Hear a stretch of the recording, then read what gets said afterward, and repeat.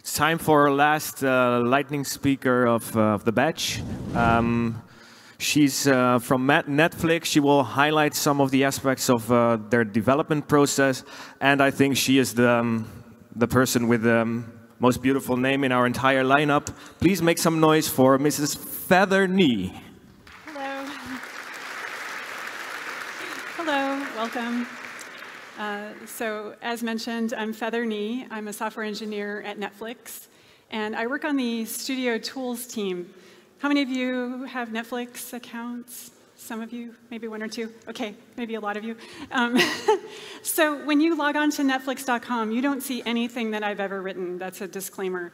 But you will see things that we've made decisions about based on the tool that I'm writing. So I'm writing a decision-making tool that's an internal tool at Netflix. So the goal of our tool is to pick the best content. And best content, that's kind of subjective, right? So it could mean a lot of things to a lot of people. It could mean that you're breaking stereotypes, you're pushing creative boundaries, you're winning awards.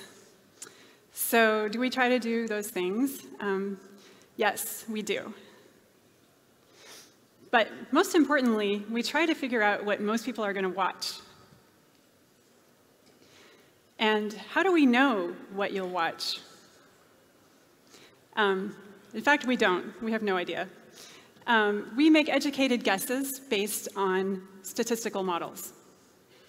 So statistical models are not always this beautiful. How many of you have ever seen this movie? I'm just curious. All right, right on. I felt like this might be an American reference that wouldn't carry over.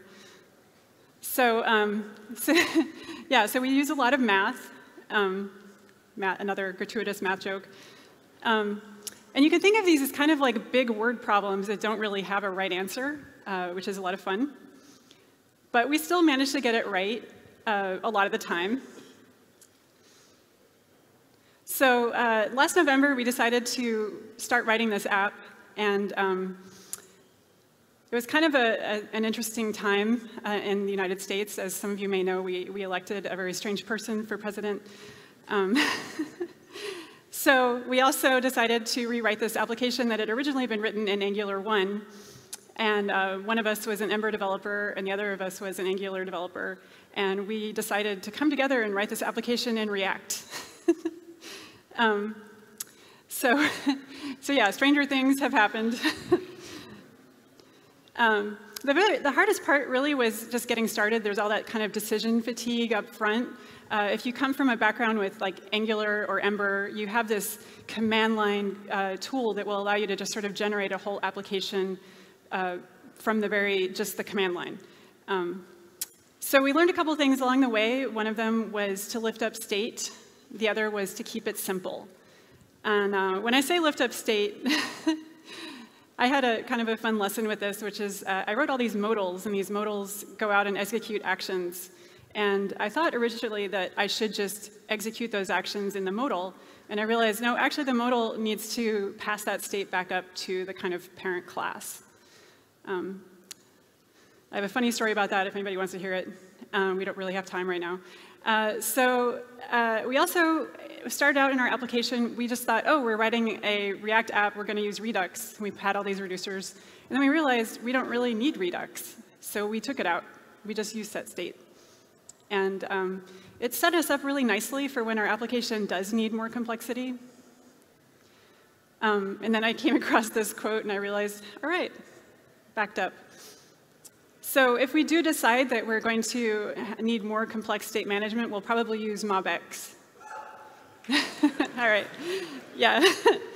So the reason that we would choose MobX is that there's a lot less boilerplate. And we're also already using an observable in our application. We've kind of slowly started using a little bit of RxJS in our application.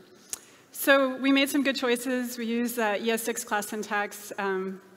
Stateless functional components are fantastic for keeping state managed and container components, which I think you already heard about from Max's talk.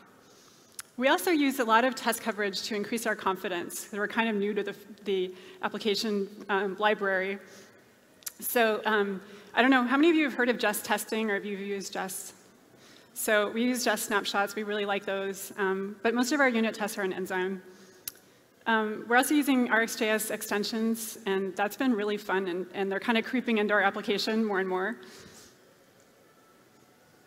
We're also using React Select, and love React Select. React Icons is great. You can just bring in 1 or 2 icons that you need. You don't bring in a whole entire library of icons. So I've really been enjoying that. We decided to write our own modals and our own filtered data tables. So if you have any questions, feel free to find me at break time, and that's it. Thank you.